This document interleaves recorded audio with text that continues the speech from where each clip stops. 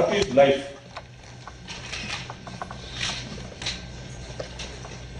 Who is man? Who is a human being? Who is a man? Somebody will decide.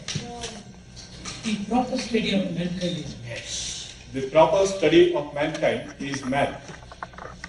మానవ జీవితము చాలా విలువైనది. Human life is very precious and valuable. ఇది చాలా పవిత్రమైనది. It is very sacred and holy. ఇది జీవించదగినటువంటిది. It's a life worth living. ఇట్టి మానవ జీవితాన్ని ఈనాడు మానవుడు సరిగ్గా గుర్తించుకోలేక భౌతికమైనది సుఖ సంతోషం నిమిత్తమై దీన్ని వినియోగిస్తూ వస్తున్నారు. Today's man, without recognizing the valuable life, is misusing it by immersing himself only in worldly pleasures and sensual pleasures. ఇది ప్రపంచంలో భౌతికమైన సుఖములు పసిపెట్టి యుగాలను అనుభవిస్తున్నాయి. The worldly pleasures, the bodily pleasures are enjoyed even by beasts and birds and animals.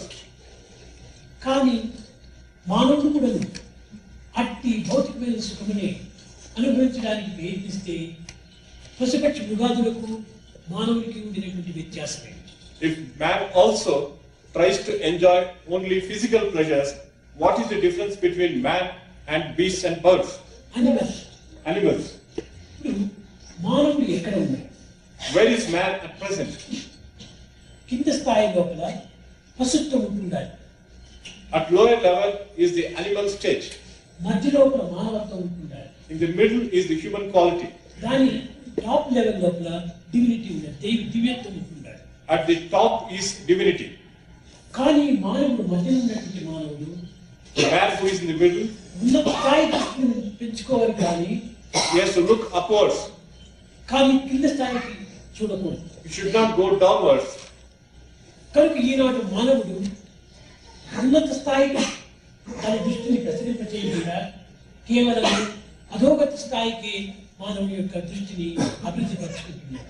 Today's man is not looking upwards, but is always looking downwards. కనుకనే మానవుడు పశువుగా మారిపోతున్నాడు. Therefore, man is becoming an animal. దివ్యత్వాన్ని ఏ రీతిగా పొందగలరు? How can man attain divinity? కనుక మనం దేవుడు దేవుడు దేవుడు అని అనుకుంటున్నాము. కానీ ఈ దైవత్వాన్ని మనం పొందాలనుకుంటే మనము లో దృష్టిని మాని ఉత్పన్న దృష్టిని మనం పెంచుకోవాలి. We keep saying God and divinity, but we have to attain divinity. We have to look upwards and give up the lower thoughts. కనుకనే మానవుడు ఇన్ని విద్యలు నేర్చినప్పటికీ, ఎంత ఉన్నతమైనటువంటి పదవులు ఏరినప్పటికీ, ఎలాంటి ఉన్నత స్థాయిలో ఉండినప్పటికీ సరైనటువంటి ఆనందాన్ని పొందలేకపోతున్నాడు. Man may get any types of education, he may attain any number of powerful positions, but he is not able to get to the highest stage of life. కనుక మానవుడు మొట్టమొదట తన యొక్క వాంఛనను క్రమక్రమేణా కొంత అరికట్టుకోవడానికి ప్రయత్నించాలి. First and foremost, man should try to control his desires gradually. ఎందుకంటే ఈ desires పెరుగుతూ పోయే కొద్దీ మానవత్వం క్షీణిస్తూ ఉంటుంది. As far as the desires go on increasing and multiplying, the human qualities go on declining and decreasing. ఇప్పుడు మూడు రకములైనటువంటి స్థితులు ఉంటున్నాయి. There are three types of conditions.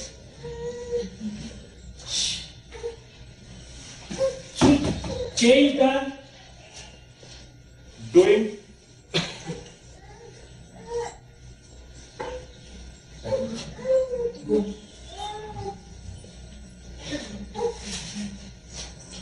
చేయుట, doing, చూచుట, seeing, ఉండుట. and being. ఈ మూడు రకములైనటువంటి స్థితులు ఉంటున్నాయి. There are the three different states: doing, seeing, and being. చేయుట అనగా ఏమిటి? దేహంతో చేస్తున్నాడు. Doing means indulging in bodily actions. అనుభవించుట అనేటువంటి మనసుతో అనుభవిస్తున్నాడు. With mind he is experiencing. ఉండుట అనేటువంటిది ఆత్మతో ఉంటున్నాడు. Being is with the self or Atma. ఆత్మ ఉండుట అనగా ఏమిటి? బీయింగ్. Being is Atma. అది ఎప్పుడు మారనటువంటిదిగా ఉంటుండాలి. It is changeless. ఈ మారనటువంటి యొక్క దివ్యమైనటువంటి తత్వాన్ని మనం తెలుసుకోవాలనుకుంటే ఈ చేసేటువంటి దేహాన్ని తెలుసుకునేటువంటి మనసును కొంత అరగట్టుకోవాలి.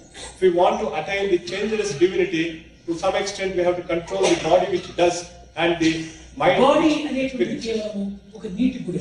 The body is like a water bubble. Mind అనేటువంటిది ఒక పిచ్చి కోతి. Mind is a mad monkey. కానీ మ్యాడ్ మంకీ అయినటువంటి మైండ్ కానీ వాటర్ బబుల్ అయినటువంటి బాడీని కానీ మనం అనుసరించుకోవాలి. We should not follow the body which is a water bubble or the mind which is a mad monkey. మనం అనుసరించవలసినటువంటిది ఆత్మతత్వం, అదే conscious. We have to follow the conscience or the Atma principle. కానీ ఈనాటి సాధకులందరూ కూడా కాన్షియస్ని ఫాలో చేయటం లేదు. But today's aspirants are not following the conscience. కేవలము దేహాన్ని మనసును మాత్రమే అనుసరిస్తున్నారు. They are following only the body and the mind. మానవుడు ఒక విధమైనటువంటి స్థిరమైనటువంటి యొక్క మనసును కలిగి ఉండాలి. Man should have a firm mind. ఈ రోజు మీరు ఎంతో దూరం నుండి ఎన్నో విధమైనటువంటి ధనములు ఖర్చు పెట్టుకుని ఎంతో ప్రయాసను ఓర్చి సుఖ సంతోషములు విసర్జించి మీరు ఈ యొక్క ఆధ్యాత్మిక మార్గంలో ప్రవేశించడానికి వస్తున్నారు. Today, you have come from very long distances after spending a lot of money, giving up a lot of comforts in order to follow the spiritual path. కానీ వచ్చి మీరు ఏం చేస్తున్నారు? But after having come here, what are you doing? మీ యొక్క లక్ష్యం ఏమిటి? What is your aim? మీ యొక్క భావం ఏమిటి? What's your feeling? వచ్చినది ఏ కారణంతో వచ్చారు? With what purpose did you come here? ఏమి చేస్తున్నారు? What are you doing? అదే మీరు చక్కగా విచారించుకోవాలి. You have to inquire into this properly. వచ్చేది ఆధ్యాత్మిక స్పిరిచువాలిటీ కోసం వస్తున్నారు. You are coming with a spiritual goal. కానీ వరల్డ్లీ థాట్స్ ను ఎక్కువ డెవలప్ చేస్తున్నారు. But you are developing more and more worldly thoughts. Too much connection, too much attachment develop చేస్తున్నారు. You are developing too many connections and too much of attachment. కొత్త సంబంధాలు పెంచుకుంటున్నారు. You are developing new relations. తండ్రులను పితృలను పుత్రులు అందరినీ విసర్జించుకుని వస్తున్నారు. You have given up all your fathers, mothers and relations. కానీ ఇక్కడ చూస్తే అనవసరమైన యొక్క బాండేజ్ అంతా పెంచుకుంటున్నారు. But here you are developing unnecessary bondages. కనుక బాండేజ్ తగ్గించుకునే కోసం ఇక్కడికి వచ్చి బాండేజ్ పెంచుకుంటున్నారు. You have come with the purpose of getting rid of the చాలా bondage. తప్పు. It is wrong. Hello హవారి good bye good ఎక్కువ కనెక్షన్ పెట్టుకుని చాలా మనసును పాడు చేసుకుంటున్నారు. You can have only superficial relations like hello and nothing more than that. Otherwise you are going to spoil your goal, aim. కనుక లేనిపోని ఈ ఆడవాళ్ళతో మగవాళ్ళతో ఆడవాళ్ళు చాలా కనెక్షన్ పెట్టుకుని మనసునంతా ఒక అనిమల్గా మార్చుకుంటున్నారు. There is too much of mixing of men and women and the mind is becoming like a mad monkey. Not mad monkey, animal. Becoming animal. You are totally wrong. వేదాంతం ముందు ఒక విధమైన వైరాగ్యం అనేటువంటిది రావాలి. In Vedanta or philosophy, we have to develop vairagyam or detachment. ఈ detachment ఎంత చేస్తూ పోతుంటే అంత గాడ్లీ అటాచ్మెంట్ పెరిగిపోతుంది. As you go on developing detachment from the world, your divine attachment will increase. కానీ నువ్వు జపమని ధ్యానమని ఏదో చేస్తున్నావు. You may be doing japam or meditation. ఈ జప ధ్యానం యొక్క రిజల్ట్స్ ఏం పొందుతున్నావు? But what are the results you are attaining by doing japa or meditation? కూర్చుంటున్నావు. You are closing your eyes and sitting. ఇది కాదు ధ్యానం. That is not meditation. Mind చూస్తే monkey మాదిరి పోతుండాలి. The mind is wandering like a monkey. ఈ విధంగా ధ్యానం చేసే బదులు టైం వేస్ట్ చేస్తున్నారు. Actually, doing meditation like this is a waste of time. Time waste is life waste. Time waste is life ఈ waste. మనసు కంట్రోల్ చేయనప్పుడు పని చేయి. If you cannot control the mind, indulge in actions, involve yourself in actions, do some work. అంతేకాని unnecessary కూర్చొని time waste చేయకు. Don't idle and waste your time. కొన్ని పరిస్థితుల లోపల దివ్యత్వం అంటే ఏమిటో కూడా మీరు అర్థం చేసుకోవటం లేదు. In some situations, you are not able to understand what is divinity. దివ్యత్వం సర్వత్రా ఉంటుందా? Divinity is everywhere. నీవే ఒక దివ్యమైన శక్తి. You are yourself a divine power. నీ శక్తిని మీరు గుర్తించడానికి ప్రయత్నించాలి. You should try to recognize your own divine ఏదో power. వారి దగ్గరికి వీరి దగ్గరికి అన్నెసెసరీగా ఊరికి పిచ్చివాడు అని తిరుగుతున్నారు. Don't roam about like mad people here and there in search of. Money waste, time waste, energy waste. It is waste of money, it is waste of energy, it is waste Only of time. one path, only one talk. Follow only one path and have only one thought. Less talk, more work. Less talk and more work. కానీ ఊరికి talking. There is too much talking. Talking వల్ల ఏమైపోతుంది, spiritual energy చాలా పాడైపోతుంది. Spiritual energy will be wasted because of talking. ఒక small example. Here is a small ఒక example. Radio ఉంటుంది. There is a radio. రేడియోను మనం ఆన్ చేసినప్పుడు ఆ సౌండ్ అంతా వచ్చేసేసరికి కరెంట్ ఎన్ని యూనిట్స్ కరెంట్ వేస్ట్ అయిపోతుంది. When you put on the radio and when you hear this sound, there is waste of electric power. అదే విధంగా బాడీ ఒక radio. Body is like a radio. బుద్ధి ఒక switch. The intellect is like the switch. దీనివల్ల మన talk ఒక sound. Talk is a sound. కానీ మన energy current. Current is our ఈ energy. టాక్ వల్ల మన ఎనర్జీ ఎంత వేస్ట్ అయిపోతుందా? Lot of energy is being wasted because of talk. ఈ ఎనర్జీ వేస్ట్ కావడం వల్ల ఎనర్జీ డెవలప్ అయిపోతుంది. Because of waste of energy, allergy is developed. ఈ ఎనర్జీ వల్ల ఏమైపోతుంది, అది వీక్నెస్ స్టార్ట్ అవుతుంది. With allergy, we develop weakness. ఈ వీక్నెస్ వల్ల ఏ పని మేము చేయలేకపోతున్నాం. Because of weakness, we are not able to do anything. కట్టకడికి mad man గా తయారు. Ultimately, you become a madman. ఇది కాదు సాధన ఫలితం. That is not the result of spiritual A practice. పని చేసినా దైవకర్మగా మీరు భావించాలి. Whatever work you do, think that it is godly. That is నిజమైనటువంటి సాధన. That is real spiritual practice. ఇప్పుడు ఒక చిన్న ఉదాహరణ. Here is a small example. ఒక వాటర్ పాట్ ఉంటున్నాడు. You have got a pot of water. ఈ పాట్ లోపల ఒక సాల్ట్ తీసుకుని దాంట్లో వేశారు. Suppose you put some salt into the water in the pot.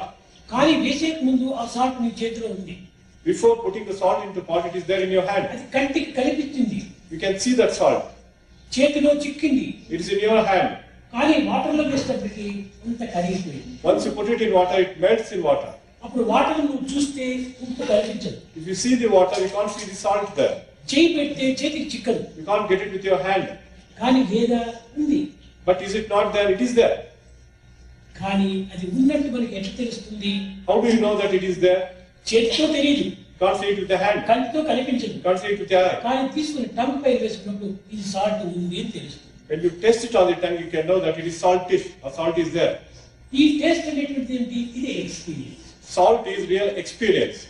Experience తో తెలుస్తుంది. కానీ గాడ్ సర్వంతర్యామని కేవలం గ్రంథ పరిచయం కానీ ఇంకేమైనా మాటలతో కానీ ఇది తెలిసేటువంటి కాదు. You can know that God is omnipresent and omniscient only by experience and not by studying ఆ books. Experience first confidence. For getting that experience, first you should have confidence. కానీ ఈ కాన్ఫిడెన్స్ మీకు స్థిరంగా లేదు. But your confidence is not steady. Not study determine. It is not determined. Determine గా ఉండాలి. It should be determined. ఒక స్థిర కష్టం రాని దుఃఖం రాని విచారం కానీ ఏమైనా సరే ఒక కాన్ఫిడెన్స్ సరిమైన స్థితిగా పెట్టుకోవాలి. Whatever may be the trials and tribulations, the confidence should be steady and కానీ firm. మీ యొక్క ఇది bumps jumps bumps jumps. But your mind is full of bumps and jumps. ఇది సరైనది కాదు. It is not the right thing. మీరు ఎంతో శ్రద్ధతో భక్తితో వస్తున్నారు పాపం. With great interest and devotion you are coming here. కానీ మార్గం సరిగా మీకు తెలియటం లేదు. But you do not know the path. ఎవరు మీకు సరిగా బోధించడం లేదు. Nobody has taught you the path correctly. ఏ చేసినా మంచిగా భావిస్తున్నారు. You think that whatever is done is good. కాదు కాదు. First discriminate is it good or bad, is it right are wrong. Discrimination చేయాలి. First we should do the discrimination whether it is good or bad, right or wrong. నేను చేస్తున్నటువంటి మంచిగా చెడ్డ. We should think whether what we are doing is good or bad. నీ conscious నీకు చక్కని reply ఇస్తుంది. Your conscience itself will give the right answer. నీ యొక్క పని ఏమైనా తప్పుగా ఉంటే నీ కాన్షియస్ సాటిస్ఫాక్షన్ చేయి. If you are doing a wrong thing, your conscience is not satisfied. కనుక మొట్టమొదట మైండ్ కంట్రోల్ చేయాలి. First and foremost, we have to control the mind. Physical connection జాస్తి వరకు పెట్టుకోకుండా We తగ్గించుకోవాలి. should reduce the physical connections as far as possible. ఎందుకంటే body మీకు పనిముట్టు instrument. Body is an instrument. ఇది ఒక జడమైనటువంటి. It is an inert thing. Mind ఒక జడమైనటువంటి. Mind is also inert. దీంట్లో అంతర్భావమైనటువంటి ఆత్మ ఈ అన్నింటినీ అన్ని విధమైన శక్తిని అందిస్తుంటారు. The inner power is only Atma, which is giving strength and energy and power to everything. ఒక కారు ఉంది. Think of a car. Car